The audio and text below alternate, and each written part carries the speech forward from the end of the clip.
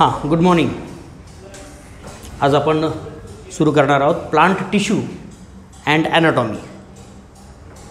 पहिला प्रश्न आपल्याला येईल, एक एक शब्द बघूयात. प्लांटबद्दल तुम्हाला माहिती आहे. What is plant? These R the living organisms which contain a sale with a sale wall, contain chlorophyll in the chloroplast. They are green.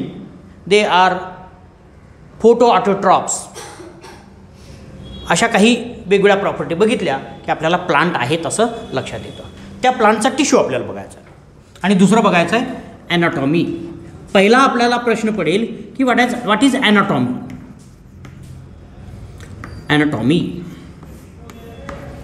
Anatomy is a study of internal structures of a different organs or the living things.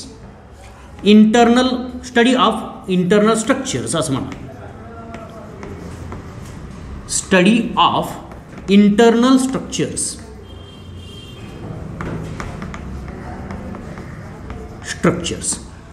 आतमधले जे structures आहेत, आपल्या बॉडीच्या आतमधले जे structures आहेत त्यांचा सगळा स्टडी म्हणजेच काय असतो? ॲनाटॉमी असतो. फॉर एक्झाम्पल, आपल्यामध्ये जर बघितलं किंवा प्लांटमध्ये जर बघितलं, आपण काय करणार? We cut out the plant parts. आपण काय करणार? प्लांट पार्ट कट करणार आणि त्याच्यामध्ये काय बघणार? फॉर एक्झाम्पल, जर आंबा असेल, ठीक आहे, हा आंबा कधी कधी असतं, कसा असतो? तुम्हीच मला म्हणणार काय सर आंबा खाल्ला नाही वाटतं सरांनी. ठीक आहे, हा आंबा आहे. तर ह्या आंब्याला काय करायचं? आपण कट करायचं, मधून कट करायचं, एकदम मधून कट करायचं आणि त्याच्या आतमध्ये काय काय असतं बघायचं. तो प्रकार काय झाला?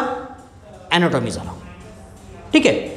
एखादा स्टेम बघितलंही असेल तुम्ही. स्टेम, कट केलेलं स्टेम आहे, झाडाचं बुंदा कट केलेला आहे.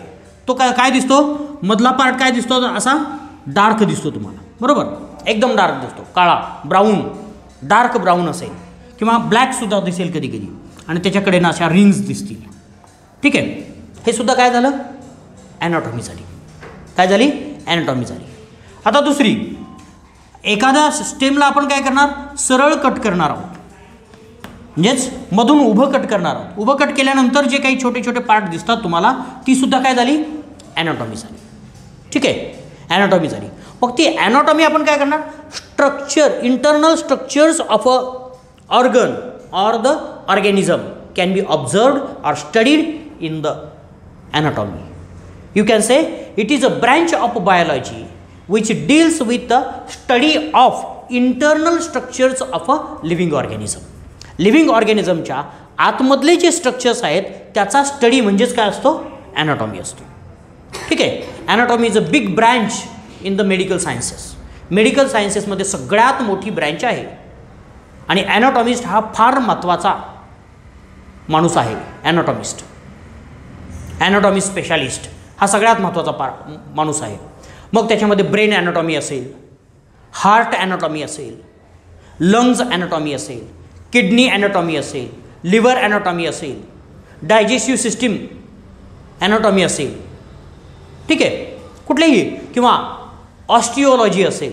ऑस्टिओलॉजी फक्त बोनचा अभ्यास करणारे जे असतील ते, म्हणजे कुठलं बोन कुठं आहे? एखादा ॲक्सिडेंट झाला, माणूस आला, कुठलं बोन कुठं आहे माहीतच नाही, काय उपयोग आहे? नाही आहे. मग त्याला लक्षात यायला पाहिजे कुठलं बोन कुठं आहे. मग कुठलं बोन कुठं चिकटवायचं, कुणाचं कुठलं हे काय करायचं आहे, कुठलं खराब झालं आहे, कुठलं चांगलं आहे, काय ते सगळं स्ट्रक्चर कोण स्टडी करणार? ॲनाटॉमिस्ट असतो त्याच्यासाठी, बरोबर? ॲनाटॉमिस्ट असतो. आपलं हार्ट व्यवस्थित पंपिंग करतं आहे की नाही हे सुद्धा बघण्यासाठी ॲनाटॉमिस्टचं काम असतं. आणि ते का करत नाही हे सुद्धा ॲनाटॉमिस्ट सांगू शकतो. मग त्याला काय करायला लागतं? बायोप्सी करायला लागते. आपल्या याच्यामध्ये एक विशिष्ट अशा प्रकारची बायोप्सी सिरिंज असते, ती आपल्या हार्टमध्ये घुसवली जाते आणि त्याचा टिश्यू बाजूला काढला जातो, छोटासा पार्ट बाजूला काढला जातो आणि तो पार्ट स्टडी केला जातो मायक्रोस्कोपिकली आणि त्याला आपण काय म्हणतो? ॲनाटॉमिस्ट असं म्हणतो. ठीक आहे. कधी कधी आपल्याला ब्रेन सर्जरी करायला लागते, बरोबर? ब्रेन सर्जरी करायला लागते. त्या ब्रेनच्या सर्जरीसाठी कुठला पार्ट कुठे आहे ब्रेनचा हे कळायला पाहिजे ना. ते कोण सांगू शकतं? ॲनाटॉमी स्टडी करणारा माणूस सांगू शकतो. म्हणून ॲनाटॉमीला फार महत्त्व असलेलं बघायला मिळतं. आणि ह्या ॲनाटॉमिस्ट काय असतो तर इंटरनल स्ट्रक्चरचा डिटेल अभ्यास असणारा माणूस आपण असलेला बघायला मिळतो, त्याला ॲनाटॉमिस्ट असं म्हणायचं. मग ते प्लांटची ॲनाटॉमी असेल किंवा ॲनिमलची असेल किंवा इतर वेगळ्या लिव्हिंग ऑर्गॅनिझमची असेल, दॅट डझंट मॅटर. ठीक आहे. आता बघूयात, before going to the anatomy we have to think of the tissue. आपल्याला टिश्यूबद्दल विचार करणं गरजेचं आहे. आणि टिश्यूच्याही अगोदर आपल्याला ऑर्गॅनिझमबद्दल किंवा बेसिक ऑर्गनायझेशनल मॉडेल काय असतं ते आपल्याला बघायला पाहिजे. Very small thing present in the living organism is a biomolecule. काय असतो?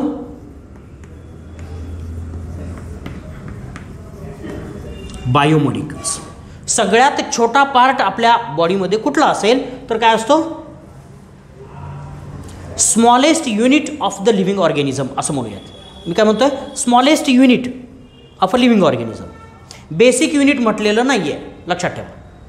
फंक्शनल युनिट म्हटलेलं नाही आहे. ठीक आहे. Smallest unit is the biomolecules. वेगळ्या प्रकार हे सगळे बायोमॉलिक्युल्स एकत्र येतात, विशिष्ट स्ट्रक्चरमध्ये, विशिष्ट अरेंजमेंटमध्ये एकत्र येतात. And these R responsible to form a sale. काय तयार करतात? Sale, which is a structural and functional unit of the living organism. काय म्हटलं मी? It is a structural and functional unit of a living organism. That is a sale. So many different cells comes together and form a tissue. अनेक sale एकत्र येतात, which of a similar type. Similar टाईपच्या cells एकत्र येतात आणि त्या एकत्र आल्या की त्यांच्यापासून जे स्ट्रक्चर तयार होतं त्या स्ट्रक्चरला काय म्हणायचं? टिश्यू असं म्हणायचं. बरोबर? टिश्यू. आता ह्या टिश्यू, अनेक टिश्यू एकत्र आले. बरोबर? काय म्हटलं मी? अनेक टिश्यू एकत्र आले की काय तयार होतं? ऑर्गन तयार होतं. ऑर्गन तयार होतं. Organ which is a functional unit, which is a specialised functional unit. माझ्या हाताचं काम काय? बघा, हाताचं काम काय आहे? पहिलं काम बॅलन्सिंग ऑफ अ बॉडी. बॉडीचं बॅलन्सिंग.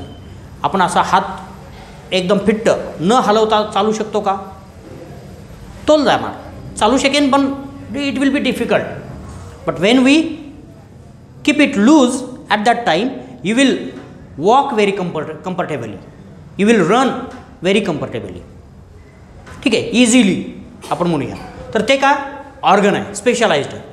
होल्डिंगसाठी आपल्याला हा स्ट्रक्चर दिलेला आहे, हँड दिलेला आहे, पाम दिलेला आहे. ठीक आहे. तर हे काय आपल्याला पकडण्यासाठी महत्त्वाचं आहे आणि म्हणून आपण वेगवेगळी कामं करतो हाताने. ते स्पेशलाइज्ड स्ट्रक्चर आहे. That's a organ.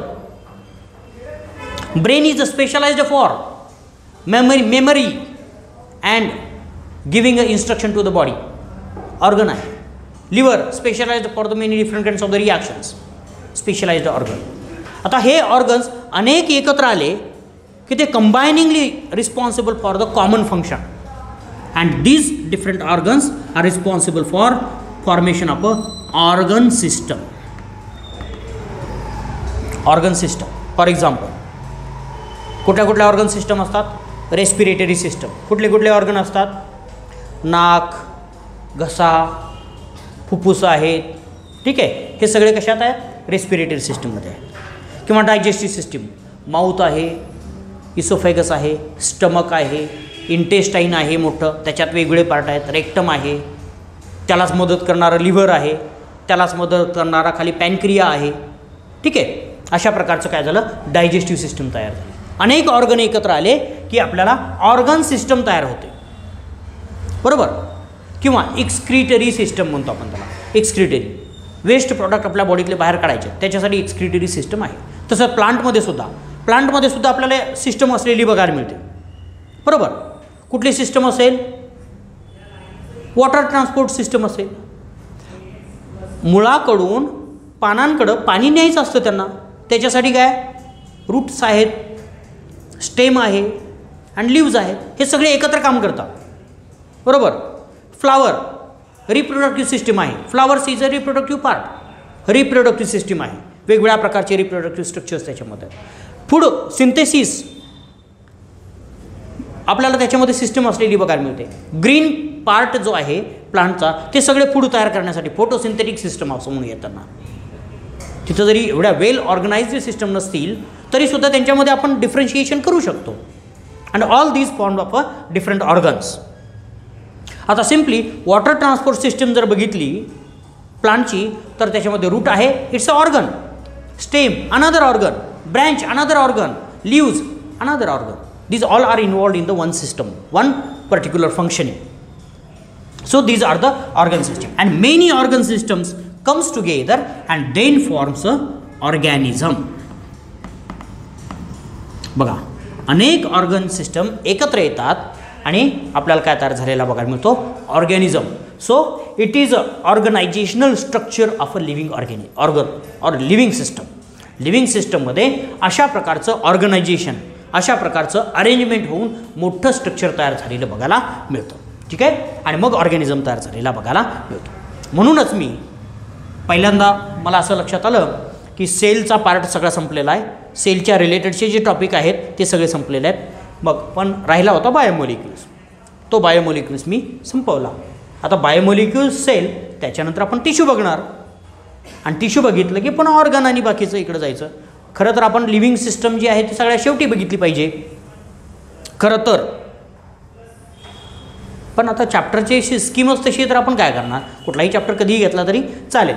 तर आपल्याला टिश्यू हा भाग आपल्याला जरासा बघायचा आहे, आणि त्याच्यातच आपण काय म्हणतो प्लांट टिश्यू, स्पेशली प्लांटमधले जे टिश्यू आहेत ते आपल्याला बघायचे, आणि त्याच्यानंतर प्लांटची ॲनाटॉमी काय आहे हे बघायचं आहे.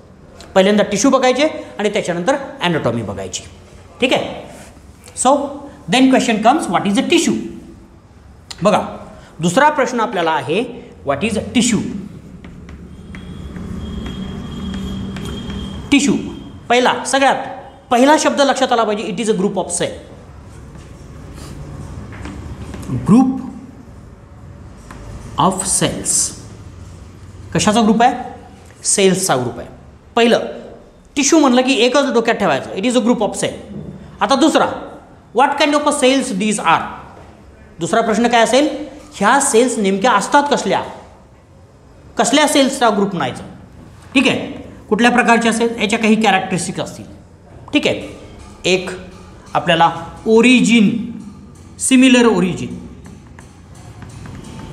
सिमिलर ओरिजिन असेल, त्यांचा ओरिजिन सिमिलर असेल, म्हणजे ते सेम प्रकारच्या, एकाच प्रकारच्या सेल्सपासून तयार झालेल्या असतील.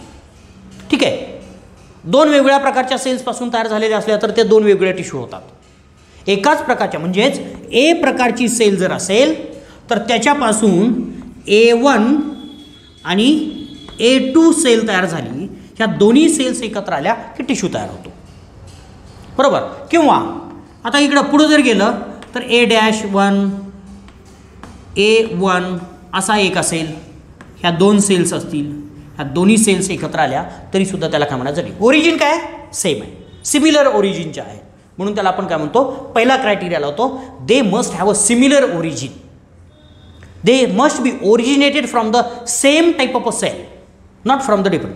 म्हणजेच ब्रेनच्या सेल्स लिव्हरपासून तयार, लिव्हरच्या सेल्स आणि ब्रेनच्या सेल्स एकत्र आणल्या म्हणजे त्या टिश्यू झाला का, तर नाही.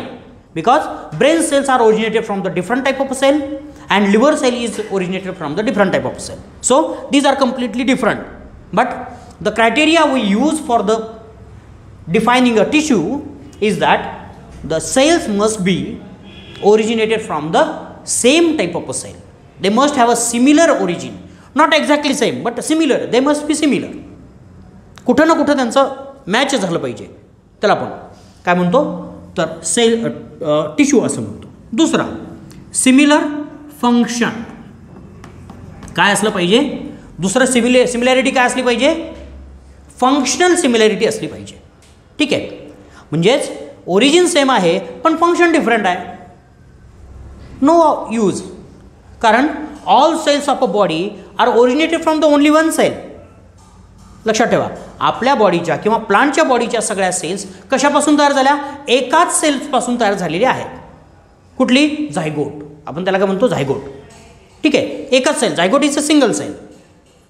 त्या सेल्सपासून हे सगळे तयार झाले, म्हणून आपण सगळ्याला मिळून टिश्यू म्हणणार का, तर नाही. का, they don't have a similar function, they are of different function. म्हणून सिमिलर फंक्शन जर असेल तर त्याला आपण काय म्हणणार, टिश्यू म्हणणार. आणि तिसरा क्रायटेरिया आपण त्याच्यामध्ये वापरूयात, that is a structure. Mostly not needed, not perfectly needed, but there must be structural similarity. ठीक आहे, म्हणजेच ज्या सेल्सचा ग्रुप एका ठिकाणाहून ओरिजिन झालेला आहे, त्यांचं फंक्शन सिमिलर आहे किंवा स्ट्रक्चर सिमिलर आहे, अशा प्रकारच्या ग्रुप ऑफ सेल्सला काय म्हणायचं, टिश्यू असं म्हणायचं आहे. Clear? So what is tissue? It is a group of sale with a similar origin, performing similar function and of a similar structure और शेप, साईज ते डिफरन्शिएट होऊ शकतं, म्हणून आपण स्ट्रक्चर असं म्हणतो आहे. ठीक आहे, अशा प्रकारच्या सेल्सच्या ग्रुपला काय म्हणायचं, टिश्यू असं म्हणायचं. ठीक आहे. These tissue R specialised for a particular function. हे टिश्यू जे असतात कुठल्या तरी एका फंक्शनसाठी स्पेशलाइज्ड असतात. फॉर एक्झाम्पल इपिडर्मल टिश्यू प्लांटमध्ये पण असतो. ठीक आहे, सगळ्यात वरचा जे कव्हरिंग असतं त्याला काय म्हणायचं, epidermal tissue. What it do? It gives a protection from the external factors. टेम्परेचरपासून protection करेल. ठीक आहे, कुणाचा डॅमेज होण्यापासून प्रोटेक्शन करेल. तर अशा पद्धतीनं आपल्याला प्रोटेक्शनसाठी असलेलं बघायला मिळतं. ठीक आहे, अशा वेगळ्या प्रकारचे फंक्शन्स आपल्याला टिश्यूला असलेली बघायला मिळतात. These tissue can be divided into the 2 different groups. 2 वेगळ्या ग्रुपमध्ये आपल्याला डिवाईड करता येऊ शकतात. एक आहे, या प्लांटमध्ये जर बघितलं, वन इज द मेरिस्टेमॅटिक टिश्यू आणि दुसरा आपल्याला असलेला बघायला मिळतो तो म्हणजे परमनंट टिश्यू. अशा 2 प्रकारामध्ये आपल्याला हे डिवाईड करता येतील. आणि ह्या 2 वेगळ्या मेरिस्टेमॅटिक टिश्यू असतो तो लिव्हिंग टिश्यू असतो which has ability of a division.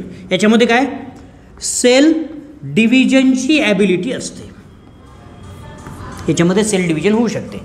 And have no sale division,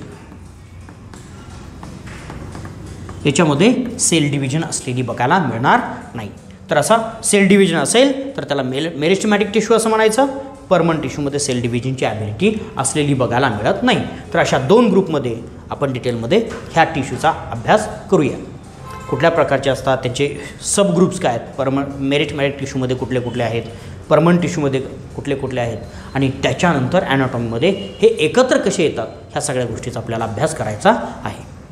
ठीक आहे, आज आपण इथं थांबूयात आणि उद्याच्या नेक्स्ट लेक्चरला आपण ॲक्च्युअल टिश्यू कुठल्या कुठल्या प्रकारचे आहेत ते बघूया.